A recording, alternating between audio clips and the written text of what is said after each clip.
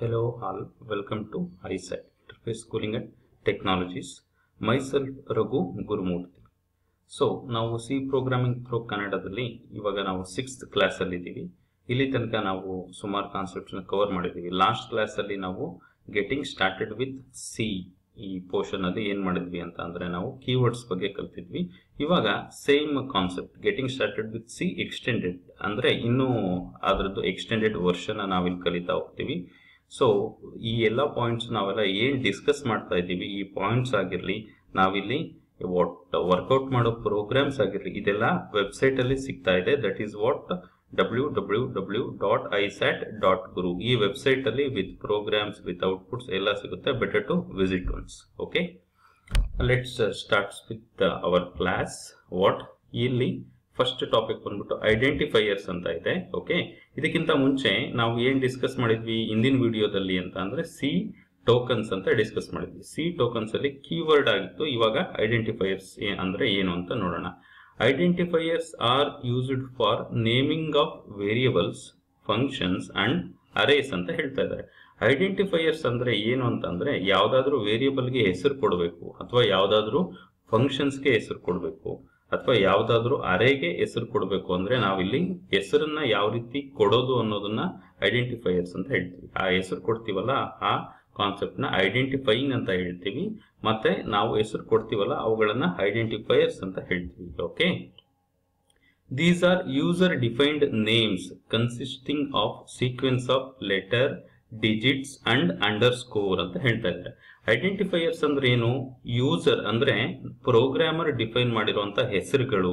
Okay, ಆ ಹೆಸರಲ್ಲಿ ಏನೆಲ್ಲ ಇರಬಹುದು ಅಂತ ಅಂದ್ರೆ ಲೆಟರ್ಸ್ ಇರಬಹುದು, ಡಿಜಿಟ್ಸ್ ಇರಬಹುದು, ನಂಬರು ಸಹ ಇರಬಹುದು, ಮತ್ತೆ ಅಂಡರ್ಸ್ಕೋರ್ ಇರಬಹುದು. ಇದಕ್ಕೆ ಸ್ಪೆಸಿಫಿಕ್ ಆಗಿ ರೂಲ್ಸ್ ಇದೆ. ಇದೇ ವೇನ ಫಾಲೋ ಮಾಡಬೇಕು ಅಂತ ಆ ರೂಲ್ಸ್ ಎಲ್ಲ ನಾವು ಡಿಸ್ಕಸ್ ಮಾಡ್ತಾ ಹೋಗೋಣ. ಅದನ್ನೇ ಥರ್ಡ್ ಪಾಯಿಂಟ್ ಅಲ್ಲಿ ಹೇಳ್ತಾ ಇದ್ದಾರೆ, need to follow below rules for identifiers. ಅಂದ್ರೆ ನಾವು ಯಾವ್ದಾದ್ರು ವೇರಿಯಬಲ್ಗೆ ಆಗ್ಲಿ, ಫಂಕ್ಷನ್ಗೆ ಆಗ್ಲಿ, ಅರೇಗೆ ಆಗ್ಲಿ ನೇಮ್ ಕೊಡಬೇಕು ಅಂತ ಅಂದ್ರೆ ಈ ರೂಲ್ಸ್ ಪ್ರಕಾರನೇ ನೇಮ್ ಕೊಡಬೇಕು. ಇಲ್ಲ ಅಂದ್ರೆ ವ್ಯಾಲಿಡ್ ನೇಮ್ ಆಗಲ್ಲ ಅದು. ಸೊ ಇದರಿಂದ ನಮ್ಗೆ ಎರರ್ಸ್ ಬರುತ್ತೆ ಪ್ರೋಗ್ರಾಮ್ ಅಲ್ಲಿ. ಓಕೆ, ನೋಡಿ rules for naming identifiers. First ಒಂದು ರೂಲ್ ಏನಿದೆ, they must begin with A letter R underscore ಅಂತ ಹೇಳ್ತಾ ಇದ್ದಾರೆ.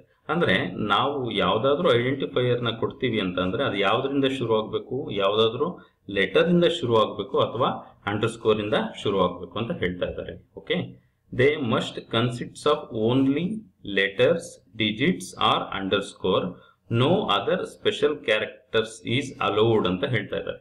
ಏನಿರ್ಬೇಕು ಅಂತ ಐಡೆಂಟಿಫೈಯರ್ಸ್ ಅಲ್ಲಿ ಲೆಟರ್ಸ್ ಇರಬೇಕು, ಡಿಜಿಟ್ಸ್ ಇರಬೇಕು, ಅಂಡರ್ಸ್ಕೋರ್ ಇರಬೇಕು. ಅದು ಬಿಟ್ಟು ಬೇರೆ ಸ್ಪೆಷಲ್ ಕ್ಯಾರೆಕ್ಟರ್ಸ್ ಮುಂದೆ ನಾವು ಸ್ಟಡಿ ಮಾಡ್ತಾ ಹೋಗ್ತೀವಿ. ಫ್ಲವರ್ ಬ್ರಾಕೆಟ್ಸ್ ಇರ್ಬೋದು, ಕಾಮಾ ಆಗಿರ್ಬೋದು, ಸೆಮಿಕೋಲನ್ ಇರ್ಬೋದು, ಇವುಗಳನ್ನೆಲ್ಲ ನಾವು ಅಲೋ ಮಾಡಲ್ಲ ಅಂತ ಹೇಳ್ತಾ ಇದ್ದಾರೆ. ಓಕೆ, ನೆಕ್ಸ್ಟ್ ಏನ್ ಹೇಳ್ತಾ ಇದ್ದಾರೆ, it should not be A keyword ಅಂತ ಹೇಳ್ತಾ ಇದ್ದಾರೆ. ನಾವು ಲಾಸ್ಟ್ ಕ್ಲಾಸ್ ಅಲ್ಲಿ ಕಲ್ತಿದ್ವಿ ಯಾವ ವಾಟ್ ಸೀನ್ ಅಲ್ಲಿ ಇರುವಂತ ಕೀವರ್ಡ್ಸ್ ಯಾವುದು ಅಂತ. ನಾವು ಯಾವುದೇ ಕೀವರ್ಡ್ ನ ಐಡೆಂಟಿಫೈಯರ್ ಆಗಿ ಯೂಸ್ ಮಾಡ್ಲಿಕ್ಕೆ ಆಗಲ್ಲ. ಏಕೆಂದ್ರೆ ಪ್ರತಿಯೊಂದು ಕೀವರ್ಡ್ಗೂ ತನ್ನದೇ ಆದ ಸ್ಪೆಸಿಫಿಕ್ ಮೀನಿಂಗ್ ಇರುತ್ತೆ. ಅದನ್ನ ನಾವು ಇಲ್ಲಿ ಈ ಐಡೆಂಟಿಫೈಯರ್ ಆಗಿ ಯೂಸ್ ಮಾಡ್ಲಿಕ್ಕೆ ಆಗಲ್ಲ ಅಂತ ಹೇಳ್ತಾ ಇದ್ದಾರೆ. It must not contain white space ಅಂತ ಹೇಳ್ತಾ ಇದ್ದಾರೆ. ಅಂದ್ರೆ ವೈಟ್ ಸ್ಪೇಸ್ ಅಂದ್ರೆ ನಥಿಂಗ್ ಬಟ್ ಯಾವ್ದಾದ್ರೂ ಒಂದು ಐಡೆಂಟಿಫೈಯರ್ ನ ನಾವು ಒಟ್ಟು ಮೆನ್ಷನ್ ಮಾಡಬೇಕು ಅಂದ್ರೆ ಅದರಲ್ಲಿ space ಬಿಡೋಂಗಿಲ್ಲ. Okay, that is what it must not contain white spaces ಅಂತ ಹೇಳ್ತಾ ಇದ್ದಾರೆ. It should be up to 31 characters long as only first 31 characters are significant ಅಂತ ಹೇಳ್ತಾ ಇದ್ದಾರೆ. ನಾವು ಏನಾದ್ರೂ ಒಂದು ಹೆಸರು ಕೊಡಬೇಕು ಅಂತ ಅಂದ್ರೆ ಸೊ ಅದು ಎಷ್ಟಿರ್ಬೇಕು, 31 ಕ್ಯಾರೆಕ್ಟರ್ಸ್ ಮಾತ್ರ ಇರಬೇಕು. 31 ಕ್ಯಾರೆಕ್ಟರ್ಸ್ ಗಿಂತ ಜಾಸ್ತಿ ಕೊಟ್ರು ಅದು ಕನ್ಸಿಡರ್ ಮಾಡಲ್ಲ. ಅದು ಕನ್ಸಿಡರ್ ಮಾಡೋದೇನೋ ಫಸ್ಟ್ ಇರುವಂತ 31 ಕ್ಯಾರೆಕ್ಟರ್ಸ್ ನ ಮಾತ್ರ ಅಂತ ಹೇಳ್ತಾ ಇದ್ದಾರೆ. ಓಕೆ, ಎಕ್ಸಾಂಪಲ್ ನೋಡಿ, ವ್ಯಾಲಿಡ್ ಐಡೆಂಟಿಫೈಯರ್ಸ್ ಗೆ ಎಕ್ಸಾಂಪಲ್ ಅಂಡರ್ಸ್ಕೋರ್ ISAT ಅಂತ ಇದೆ, this is valid. ISAT DVG ಅಂತ ಇದೆ, this is also valid. Okay, ISAT 123 ಅಂತ ಇದೆ, this is also valid. Okay, next ಬಂದ್ಬಿಟ್ಟು ಇನ್ವ್ಯಾಲಿಡ್ ಐಡೆಂಟಿಫೈಯರ್ಸ್ ಯಾವ್ದು ಅಂತ ನೋಡೋಣ. ಪರ್ಸೆಂಟೇಜ್ ISAT ಅಂತ ಇದೆ, ದಿಸ್ ಈಸ್ ವಾಟ್ ಇನ್ವ್ಯಾಲಿಡ್. ಏನಕ್ಕಪ್ಪ ಅಂತಂದ್ರೆ ಪರ್ಸೆಂಟೇಜ್ ಅನ್ನೋದು ಏನಾಗಿದೆ ಇಲ್ಲಿ ಸ್ಪೆಷಲ್ ಸಿಂಬಲ್ ಆಗಿದೆ. ನೆಕ್ಸ್ಟ್ 123 ISAT ಅಂತ ಇದೆ. ಇಲ್ಲಿ ಯಾವುದೇ ಒಂದು ಐಡೆಂಟಿಫೈಯರ್ ಶುರು ಆಗೋದು ಯಾವ್ದ್ರಿಂದ ಶುರು ಆಗ್ಬೇಕು, ಅಂಡರ್ಸ್ಕೋರ್ ಇಂದ ಶುರು ಆಗಬೇಕು ಅಥವಾ ಲೆಟರ್ ಇಂದ ಶುರು ಆಗಬೇಕು. ಇಲ್ಲಿ ಶುರುವಾಗಿರೋದು 1 2 3. ಸೊ ಇದು ನಂಬರ್ ಆಗುತ್ತೆ ಅಥವಾ ಡಿಜಿಟ್ ಆಗುತ್ತೆ. ಸೊ ನಾವು ಇದನ್ನ ವ್ಯಾಲಿಡ್ ಐಡೆಂಟಿಫೈಯರ್ ಅಂತ ಕನ್ಸಿಡರ್ ಮಾಡ್ಲಿಕ್ಕೆ ಆಗಲ್ಲ. ನೆಕ್ಸ್ಟ್ ಐಡೆಂಟಿಫೈಯರ್ ನ ಇನ್ವ್ಯಾಲಿಡ್ ಅಂತ ಹೇಳ್ತಾ ಇದ್ದಾರೆ. ಯಾವ್ದು? ವಾಯ್ಡ್ ಅಂತ ಹೇಳ್ತಾ ಇದ್ದಾರೆ. ವಾಯ್ಡ್ ಬಂದ್ಬಿಟ್ಟು ಇನ್ವ್ಯಾಲಿಡ್ ಐಡೆಂಟಿಫೈಯರ್ ಅಂತ ಹೇಳ್ತಾ ಇದ್ದಾರೆ. ಇದಕ್ಕೆ ಏನಪ್ಪ ಕಾರಣ ಅಂತ ಅಂದ್ರೆ ವಾಯ್ಡ್ ಅನ್ನೋದು ಕೀವರ್ಡ್. ಓಕೆ, ಸೊ ಕೀವರ್ಡ್ ನ ನಾವು ಐಡೆಂಟಿಫೈಯರ್ ಆಗಿ ಯೂಸ್ ಮಾಡೋದಕ್ಕೆ ಬರಲ್ಲ ಅಂತ ಹೇಳ್ತಾ ಇದ್ದಾರೆ. Okay, this is all up to what rules for naming identifiers. ತುಂಬಾ ಇಂಪಾರ್ಟೆಂಟ್ ಕಾನ್ಸೆಪ್ಟ್ಸ್. ಪ್ರೋಗ್ರಾಮಿಂಗ್ ಮಾಡ್ತಾ ಮಾಡ್ತಾ ನಮಗೆ ಗೊತ್ತಾಗೋಗುತ್ತೆ ಯಾವ ತರ ನಾವು ಐಡೆಂಟಿಫೈಯರ್ಸ್ ಅಥವಾ ವೇರಿಯೇಬಲ್ಸ್ ಗೆ ನೇಮ್ ಕೊಡಬೇಕು ಅನ್ನೋದು. ಓಕೆ, ನೆಕ್ಸ್ಟ್ ಬಂದ್ಬಿಟ್ಟು ಕಾನ್ಸ್ಟೆಂಟ್ಸ್ ಆರ್ ಲಿಟ್ರಲ್ಸ್ ಅಂದ್ರೆ ಸ್ಥಿರ ಅಂತ ಹೇಳ್ತಾ ಇದ್ದಾರೆ. ಓಕೆ, ಕಾನ್ಸ್ಟೆಂಟ್ಸ್ ಅಂದ್ರೆ ಏನು ಅಂತ ನೋಡೋಣ. Constants represent A value that never change throughout the execution of program ಅಂತ ಹೇಳ್ತಾ ಇದ್ದಾರೆ. ಅಂದ್ರೆ ಕಾನ್ಸ್ಟೆಂಟ್ ಅನ್ನೋದು ಒಂದು ವ್ಯಾಲ್ಯೂನ ರೆಪ್ರೆಸೆಂಟ್ ಮಾಡುತ್ತಂತೆ, ಆ ವ್ಯಾಲ್ಯೂ ಚೇಂಜ್ ಆಗೋದೇ ಇಲ್ಲ. ಓಕೆ, ಯಾವಾಗ ಪ್ರೋಗ್ರಾಮ್ ಎಕ್ಸಿಕ್ಯೂಷನ್ ಮುಗಿಯೋ ತನಕನೂ ಚೇಂಜ್ ಆಗಲ್ಲ ಅಂತ ವ್ಯಾಲ್ಯೂಸ್ಗೆ ನಾವೇನಂತ ಕರಿತೀವಿ? ಕಾನ್ಸ್ಟೆಂಟ್ಸ್ ಅಂತ ಕರಿತೀವಿ. ನೆಕ್ಸ್ಟ್ ಪಾಯಿಂಟ್ ಅಲ್ಲಿ ಏನ್ ಹೇಳ್ತಾ ಇದ್ದಾರೆ ಅಂದ್ರೆ constants are classified into following types. Constant ನು ಸಹ ಏನೋ ಫಾಲೋಯಿಂಗ್ ಟೈಪ್ಸ್ ಅಲ್ಲಿ ಕ್ಲಾಸಿಫೈ ಮಾಡ್ತಾ ಇದ್ದಾರೆ ಅಂತ ಹೇಳ್ತಾ ಇದ್ದಾರೆ. ನೋಡೋಣ ಯಾವ್ಯಾವೆಲ್ಲ ಟೈಪ್ಸ್ ಇದೆ ಅಂತ. ಫಸ್ಟ್ ಕಾನ್ಸ್ಟೆಂಟ್ಸ್ ನ ಯಾವ ರೀತಿ ಕ್ಲಾಸಿಫೈ ಮಾಡಿದ್ದಾರೆ ಅಂದ್ರೆ ಇಂಟೀಜರ್ ಕಾನ್ಸ್ಟೆಂಟ್ಸ್ ಅಂತ ಹೇಳ್ತಾ ಇದ್ದಾರೆ. ಅಂದ್ರೆ ಇಂಟೀಜರ್ ಕಾನ್ಸ್ಟೆಂಟ್ಸ್ ಅಂದ್ರೆ ಈ ಕಾನ್ಸ್ಟೆಂಟ್ ಗಳಲ್ಲಿ, ಈ ಸ್ಥಿರವಾದಂತಹ ವ್ಯಾಲ್ಯೂಗಳಲ್ಲಿ ಯಾವುದೇ ಫ್ರಾಕ್ಷನ್ ಪೋರ್ಷನ್ ಇರಲ್ಲ. ಅಂದ್ರೆ ನೋಡಿ ಇಲ್ಲಿ 0 1 1 2 1 8 1 2 4 8 2 ಇದರಲ್ಲಿ ಯಾವುದೇ ಫ್ರಾಕ್ಷನ್ ಪೋರ್ಷನ್ ಇರಲ್ಲ. ಮತ್ತೆ ಇವುಗಳ ವ್ಯಾಲ್ಯೂ ಫಿಕ್ಸ್ ಆಗಿರುತ್ತೆ. ಪ್ರೋಗ್ರಾಮ್ ಎಕ್ಸಿಕ್ಯೂಷನ್ ಆಗ್ತಾ ಆಗ್ತಾ ಈ ವ್ಯಾಲ್ಯೂಸ್ ಚೇಂಜ್ ಆಗಲ್ಲ ಅಂತ ಹೇಳ್ತಾ ಇದ್ದಾರೆ. Real R floating point constant ಅನ್ನೋದು ನೆಕ್ಸ್ಟ್ ಕಾನ್ಸ್ಟೆಂಟ್ಸ್ ಅಲ್ಲಿರೋ ವೆರೈಟಿ. ಇದರಲ್ಲಿ ನೋಡಿ ಡೆಸಿಮಲ್ ಪೋರ್ಷನ್ ಇದೆ, 0.0 ಅಂತ ಇದೆ, 1203.03, ದೆನ್ 30486.184. ಇದೆಲ್ಲ ಏನಿದು? Decimal R real R floating point constants. Okay, next ಬಂದ್ಬಿಟ್ಟು ಆಕ್ಟಲ್ ಅಂಡ್ ಹೆಕ್ಸಾಡೆಸಿಮಲ್ ಕಾನ್ಸ್ಟೆಂಟ್ಸ್ ಅಂತ ಇದೆ. ನಾವು ನಂಬರ್ ಸಿಸ್ಟಮ್ ಸ್ಟಡಿ ಮಾಡಬೇಕಾದ್ರೆ ಇರುತ್ತೆ ನಮ್ಗೆ ಆಕ್ಟಲ್ ವ್ಯಾಲ್ಯೂಸ್ ಅಂತ ಇರುತ್ತೆ, ಹೆಕ್ಸಾಡೆಸಿಮಲ್ ವ್ಯಾಲ್ಯೂಸ್ ಅಂತ ಇರುತ್ತೆ. ಸೊ ಇವುಗಳನ್ನು ಸಹ ನಾವು ಕಾನ್ಸ್ಟೆಂಟ್ಸ್ ಆಗಿ ತಗೋಬಹುದು ಅಂತ ಹೇಳ್ತಾ ಇದ್ದಾರೆ. ಓಕೆ, ಆಕ್ಟಲ್ ವ್ಯಾಲ್ಯೂಸ್ ಅಂದ್ರೆ ಅದಕ್ಕೆ ಬೇಸ್ 8 ಇರುತ್ತೆ, ಡೆಸಿಮಲ್ ವ್ಯಾಲ್ಯೂಸ್ ಅಂದ್ರೆ ಬೇಸ್ 10 ಇರುತ್ತೆ, ಹೆಕ್ಸಾಡೆಸಿಮಲ್ ವ್ಯಾಲ್ಯೂಸ್ ಅಂದ್ರೆ ಬೇಸ್ 16 ಇರುತ್ತೆ. ಸೊ ಇದರಲ್ಲೂ ಸಹ ನಾವು ಕಾನ್ಸ್ಟೆಂಟ್ಸ್ ಆಗಿ ಕನ್ಸಿಡರ್ ಮಾಡಬಹುದು ಅಂತ ಹೇಳ್ತಾ ಇದ್ದಾರೆ. ಓಕೆ, ನೆಕ್ಸ್ಟ್ ಏನಿದೆ ಅಂತ ನೋಡೋಣ. Character constant. ಓಕೆ, ಒಂದು ಸಿಂಗಲ್ ಕ್ಯಾರೆಕ್ಟರ್ ನ ಸಹ ನಾವು ಕ್ಯಾರೆಕ್ಟರ್ ಕಾನ್ಸ್ಟೆಂಟ್ಸ್ ಅಂತ ಕನ್ಸಿಡರ್ ಮಾಡ್ತಾ ಇದ್ದೀವಿ. ನೋಡಿ, ಕ್ಯಾರೆಕ್ಟರ್ ಕಾನ್ಸ್ಟೆಂಟ್ಸ್ ಯಾವಾಗಲೂ ಏನಿದೆ ಅಂತಂದ್ರೆ ಸಿಂಗಲ್ ಕೋಟ್ ಅಲ್ಲಿ ನಾವು ಒಂದೇ ಒಂದು ಕ್ಯಾರೆಕ್ಟರ್ ನ ಹಾಕಿರ್ತೀವಿ, ಅದನ್ನು ನಾವು ಕ್ಯಾರೆಕ್ಟರ್ ಕಾನ್ಸ್ಟೆಂಟ್ ಅಂತ ಹೇಳ್ತಾ ಇದ್ದೀವಿ. ಅದು ಸ್ಮಾಲ್ ಆಗಿರ್ಬೋದು ಅಥವಾ ಕ್ಯಾಪಿಟಲ್ ಲೆಟರ್ ಆಗಿರ್ಬೋದು. ಓಕೆ, ನಾವಿಲ್ಲಿ ಎಕ್ಸಾಂಪಲ್ ಅಲ್ಲಿ ನೋಡ್ಬೋದು ಏನಿದೆ, ಇಲ್ಲಿ ಎ ಸ್ಮಾಲ್ ಎ ಇದೆ, ಇಲ್ಲಿ ಕ್ಯಾಪಿಟಲ್ ಎ ಇದೆ, ಇಲ್ಲಿ ಸ್ಮಾಲ್ ಝೆಡ್ ಇದೆ. ಓಕೆ, ನೆಕ್ಸ್ಟ್ ಬಂದ್ಬಿಟ್ಟು ಸ್ಟ್ರಿಂಗ್ ಕಾನ್ಸ್ಟೆಂಟ್ಸ್ ಅಂತ ಇದೆ. ಸ್ಟ್ರಿಂಗ್ ಅಂತ ಅಂದ್ರೆ ಏನಪ್ಪಾ ಅಂತಂದ್ರೆ ಗ್ರೂಪ್ ಆಫ್ ಕ್ಯಾರೆಕ್ಟರ್ಸ್ ಅಂತಾರೆ. ಇದನ್ನ ಡೀಟೇಲ್ ಆಗಿ ನೋಡೋಣ ನಾವು ಸ್ಟ್ರಿಂಗ್ಸ್ ಅಂದ್ರೆ ಏನು ಅಂತ ನೆಕ್ಸ್ಟ್ ಕ್ಲಾಸ್ ಅಲ್ಲಿ. ಇಲ್ಲಿ ಕಾನ್ಸ್ಟೆಂಟ್ಸ್ ಬಗ್ಗೆ ನಾವು ಡಿಸ್ಕಸ್ ಮಾಡಬೇಕಾದ್ರೆ ಇಲ್ಲಿ ಡಬಲ್ ಕೋಟ್ ಅಲ್ಲಿ ಇರುತ್ತೆ ಸ್ಟ್ರಿಂಗ್ ಕಾನ್ಸ್ಟೆಂಟ್ಸ್ಗಳು ಅಂತ ಹೇಳ್ತಾ ಇದ್ದಾರೆ. ನೋಡಿ, ಇಲ್ಲಿ ಡಬಲ್ ಕೋಟ್ ಅಲ್ಲಿ ಇಂಟರ್ಫೇಸ್ ಅಂತ ಇದೆ. This is what string constant ಅಂತ ಹೇಳ್ತಾ ಇದ್ದಾರೆ. ಓಕೆ, ಸೊ ನೆಕ್ಸ್ಟ್ ನಮ್ಮ ಕಾನ್ಸೆಪ್ಟ್ ಬಂದ್ಬಿಟ್ಟು ಸ್ಪೆಷಲ್ ಸಿಂಬಲ್ಸ್. ಓಕೆ, ನೋಡೋಣ ಏನೆಲ್ಲ ಸ್ಪೆಷಲ್ ಸಿಂಬಲ್ಸ್ ಇದೆ ಅಂತ. ಸಿ, ಬ್ರಾಕೆಟ್ಸ್ ಅಂತ ಹೇಳ್ತಾ ಇದ್ದಾರೆ. ಓಕೆ, ಬ್ರಾಕೆಟ್ಸ್ ಏನಕ್ಕಪ್ಪ ಯೂಸ್ ಮಾಡ್ತೀವಿ ಅಂತ ಅಂದ್ರೆ ಇಂಡಿಕೇಟ್ ಅರೇ ಎಲಿಮೆಂಟ್ ರೆಫರೆನ್ಸ್ ಅಂತ. ಅರೇಸ್ ಅಂತ ಕಾನ್ಸೆಪ್ಟ್ ಬರುತ್ತೆ, ಅಲ್ಲಿ ಒಂದು ಅರೇನ ರೆಪ್ರೆಸೆಂಟ್ ಮಾಡಬೇಕು ನಾವು ಅಂತ ಅಂದಾಗ ಬ್ರಾಕೆಟ್ಸ್ ನ ಯೂಸ್ ಮಾಡ್ತೀವಿ. Okay, this is one of the special symbol.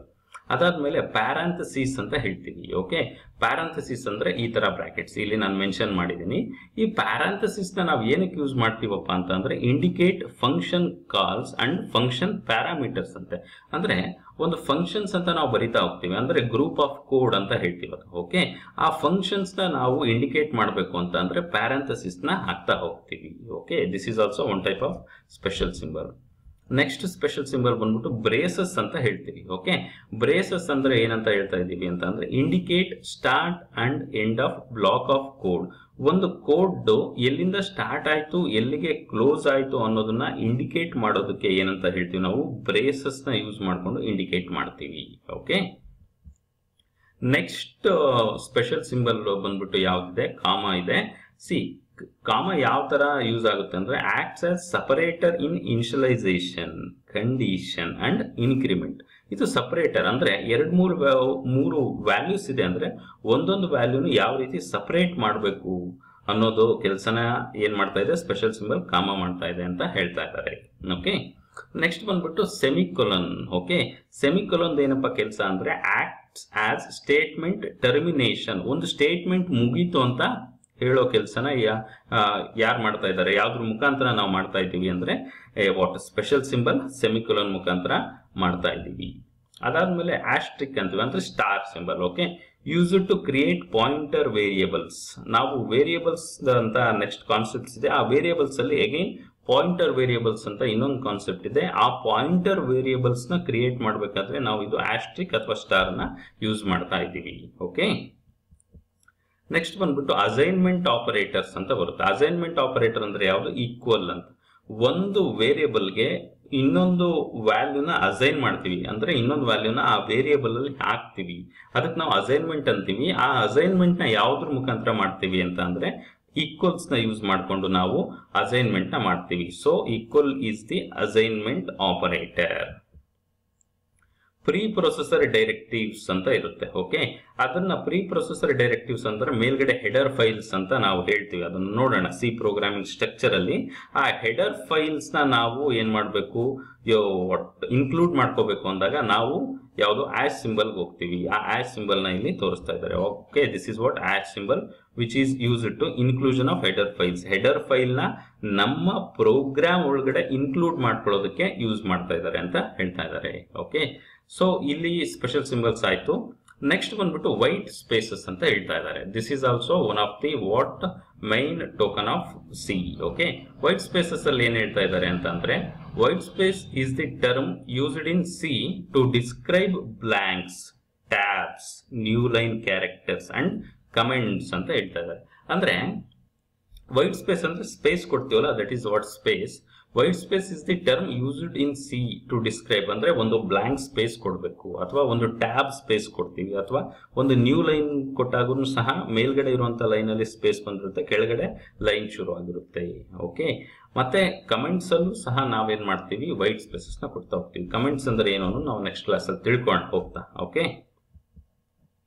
white space separates one part of a statement from another and enables the compiler to identify where one element in a statement ಅಂತ ಹೇಳ್ತಾ ಇದ್ದಾರೆ. ಅಂದ್ರೆ white space ಸಹ separator ಆಗಿ use ಆಗುತ್ತಂತೆ ಅಂತ ಹೇಳ್ತಾ ಇದ್ದಾರೆ. Okay, ಕಂಪೈಲರ್ಗೆ ಇದು ಹೆಲ್ಪ್ಫುಲ್ ಆಗಿ ಕೆಲಸ ಮಾಡುತ್ತೆ. ಯಾವ ರೀತಿ ಅಂತ ಅಂದ್ರೆ ಯಾವ ಎಲಿಮೆಂಟ್ ಎಲ್ಲಿಗೆ ಓಪನ್ ಆಯ್ತು, ಎಲ್ಲಿಂದ ಕ್ಲೋಸ್ ಆಗಿದೆ ಅನ್ನೋದನ್ನ ತಿಳಿಸುತ್ತೆ ಅಂತ ಹೇಳ್ತಾ ಇದ್ದಾರೆ. This is what white spaces. Example ನೋಡಿ, ಇಲ್ಲಿ ಇಂಟ್ ಅನ್ನೋದು ಇದು ಬಂದ್ಬಿಟ್ಟು ಡೇಟಾ ಟೈಪ್ ಅಂತ ಹೇಳ್ತೀವಿ. ಅಲ್ಲಿ ಒಂದು ಸ್ಪೇಸ್ ಕೊಟ್ಟಿದ್ದೀವಿ ನಾವು. ಈ ಜಾಗದಲ್ಲಿ ಏನಿದೆ ಒಂದು ವೈಟ್ ಸ್ಪೇಸ್ ಕೊಟ್ಟಿದ್ದೀವಿ. ಸೊ ಇಂಟ್ ಸ್ಪೇಸ್ ಎ ಅಂದ್ರೆ ಒಂದು ವೇರಿಯೇಬಲ್ ನ ಡಿಕ್ಲೇರ್ ಮಾಡ್ತಾ ಇದೀವಿ ನಾವು. ಎ ಅನ್ನೋದು ವೇರಿಯೇಬಲ್. ಓಕೆ, ಸೊ ಇಲ್ಲಿ ಸ್ಪೇಸ್ ಕೊಟ್ಟಿದ್ದೀವಿ ನೋಡಿ. This is what very much important. ಅದಾದ್ಮೇಲೆ ಫ್ಲೋಟ್ ಅಂತ ಆದ್ಮೇಲೆ ಫ್ಲೋಟ್ ಅನ್ನೋದು ಸಹ ಇದೊಂದು ಡೇಟಾ ಟೈಪ್. ಇಲ್ಲಿ ಮಧ್ಯದಲ್ಲಿ ಸ್ಪೇಸ್ ಕೊಟ್ಟಿದ್ದೀವಿ ನಾವು. ಇಲ್ಲಿ ಸ್ಪೇಸ್ ಕೊಟ್ಟಾಗ ಎ ಕಾಮಾ ಬಿ ಅಂತ ಕೊಡ್ತೀವಿ. ಈ space is this space is very much important. ನಾವು ಇದನ್ನ ನೆಗ್ಲೆಕ್ಟ್ ಮಾಡ್ಲಿಕ್ಕೆ ಆಗಲ್ಲ. ಸ್ಪೇಸ್ ಕೊಟ್ರೇನೆ ಸಿಂಟ್ಯಾಕ್ಸ್ ಅಥವಾ ಸಿಮ್ಯಾಂಟಿಕ್ಸ್ ಮ್ಯಾಚ್ ಆಗೋದು. ಓಕೆ, ಇದರಲ್ಲಿ ಡೇಟಾ ಟೈಪ್ಸ್, ಕಮೆಂಟ್ಸ್ ಈ ತರ ಹೊಸ ಹೊಸ ಪದಗಳನ್ನ ಕೇಳ್ತಾ ಇದೀವಿ. ಅವುಗಳನ್ನೆಲ್ಲ ಮುಂದೆ ಕ್ಲಾರಿಫೈ ಮಾಡ್ತಾ ಹೋಗೋಣ. ಓಕೆ, ಮುಂದಿನ ಕ್ಲಾಸ್ ಅಲ್ಲಿ. ಓಕೆ, ನೆಕ್ಸ್ಟ್ ಟಾಪಿಕ್ ಏನಿದೆ that is what hour questions ಅಂತ ಹೇಳ್ತಾ ಇದ್ದಾರೆ. ಓಕೆ, ಕ್ವಶನ್ಸ್ ಅಲ್ಲಿ ಏನೇನು ಕ್ವಶನ್ಸ್ ಇದೆ, what are identifiers, mention the rules. Identifiers ಅಂದ್ರೆ ಏನು, ಅವುಗಳನ್ನ ಬರಿಬೇಕು ಅಥವಾ ಐಡೆಂಟಿಫೈಯರ್ಸ್ ನ ಯೂಸ್ ಮಾಡಬೇಕು ಅಂದ್ರೆ ಏನೆಲ್ಲ ರೂಲ್ಸ್ ಇದೆ. ಐಡೆಂಟಿಫೈಯರ್ಸ್ ಅಂತ ಅಂದ್ರೆ ಒಂದಿಷ್ಟು ನೇಮಿಂಗ್ ಕೊಡಬೇಕು ಅಂದ್ರೆ ನಾವು ಯಾವುದಕ್ಕೆ, ವೇರಿಯೇಬಲ್ಸ್ ಆಗಿರ್ಬೋದು, ಅರೇಗ್ ಆಗಿರ್ಬೋದು, ಫಂಕ್ಷನ್ಸ್ ಆಗಿರ್ಬೋದು, ನೇಮಿಂಗ್ ಕೊಡಬೇಕು ಅಂದ್ರೆ ಐಡೆಂಟಿಫೈಯರ್ಸ್ ನ ಯೂಸ್ ಮಾಡ್ತೀವಿ. ರೂಲ್ಸ್ ಏನಿದೆ ಅಂತ ನಾವು ಡಿಸ್ಕಸ್ ಮಾಡಿದೀವಿ. ಅಂದ್ರೆ ಏನಂತ, ಅದರಲ್ಲಿ ಏನಿರಬೇಕು ಐಡೆಂಟಿಫೈಯರ್ ಅಲ್ಲಿ ಅಂಡರ್ ಸ್ಕೋರ್ ಇರ್ಬೋದು, ಡಿಜಿಟ್ಸ್ ಇರ್ಬೋದು, ಮತ್ತೆ ಏನಿರ್ಬೋದು, ಕ್ಯಾರೆಕ್ಟರ್ಸ್ ಇರ್ಬೋದು. ಓಕೆ, ಯಾವ್ದ್ರಿಂದ ಶುರು ಆಗಬೇಕು, ಐದರ್ ಕ್ಯಾರೆಕ್ಟರ್ ಇಂದ ಅಥವಾ ಅಂಡರ್ಸ್ಕೋರ್ ಇಂದ ಶುರು ಆಗಬೇಕು. ಈ ತರ ಬೇರೆ ಬೇರೆ ರೂಲ್ಸ್ ಇದೆ. ಮತ್ತೆ ಸ್ಪೆಷಲ್ ಸಿಂಬಲ್ಸ್ ನ ಅಲೋ ಮಾಡಲ್ಲ.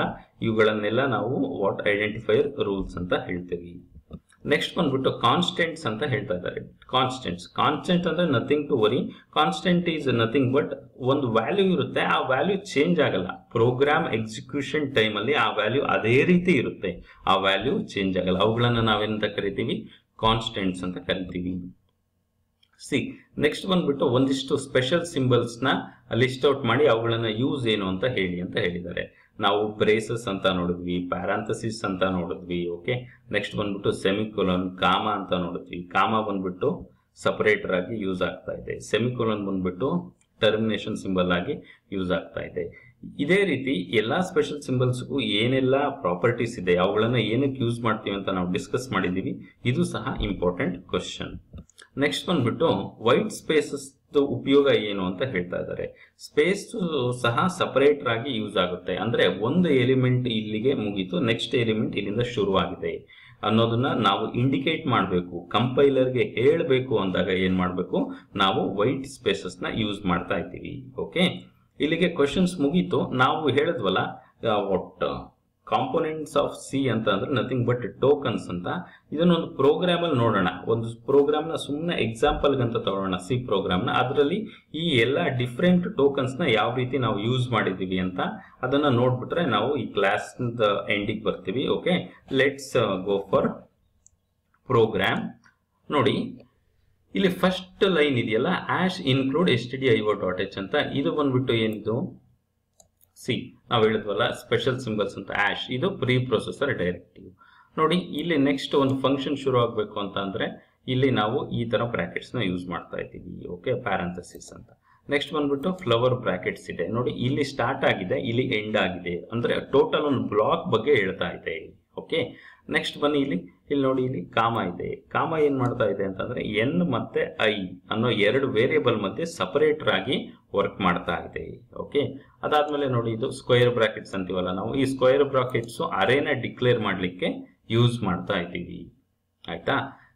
ಅದೇ ರೀತಿ ಇಲ್ಲಿ ಈಕ್ವಲ್ಸ್ ನೋಡಿ, ಈಕ್ವಲ್ಸ್ ಏನ್ ಮಾಡ್ತಾ ಇದೆ ಅಂದ್ರೆ 0 ವ್ಯಾಲ್ಯೂನ ಐಗೆ ಅಸೈನ್ ಮಾಡ್ತಾ ಇದೆ. ಸೊ ಅದಕ್ಕೆ ನಾನು ಹೇಳಿದ್ದು ಕಾಂಪೋನೆಂಟ್ಸ್ ಅಥವಾ ಟೋಕನ್ಸ್ ಅಂತ ನಾವು ಏನೇನು ಡಿಸ್ಕಸ್ ಮಾಡಿದೀವೋ ಪ್ರತಿಯೊಂದೂ ಸಹ ಸಿ ಪ್ರೋಗ್ರಾಮ್ ಡಿಫರೆಂಟ್ ಕಾಂಪೋನೆಂಟ್ಸ್ ಅಂದ್ರೆ ಬಿಡಿ ಭಾಗಗಳು, ಅವುಗಳನ್ನ ಎಲ್ಲ ಸೇರಿದಾಗಲೇ ಒಂದು ಸಿ ಪ್ರೋಗ್ರಾಮ್ ಅಂತ ಆಗೋದು. ಓಕೆ, ಸೊ ನಾನು ಜಸ್ಟ್ ಫಾರ್ ದಿ ರೆಫರೆನ್ಸ್ಗೆ ನಾನಿಲ್ಲಿ ತೋರಿಸಿದ್ದೀನಿ. ಓಕೆ, ಹೋಗ್ತಾ ನಾವು ನೆಕ್ಸ್ಟ್ ಇನ್ನು ತುಂಬಾ ಡೀಟೇಲ್ ಆಗಿ ನಾವು ಕಲಿತಾ ಹೋಗೋಣ. ಓಕೆ, ಐ ಥಿಂಕ್ ನಾವು ಎಂಡಿಗೆ ಬಂದಿದ್ದೀವಿ. ನಾನು ಈ ಕ್ಲಾಸ್ನ ವೈಂಡ್ ಅಪ್ ಮಾಡ್ತಾ ಇದ್ದೀನಿ. Thank you all. Thank you for listening.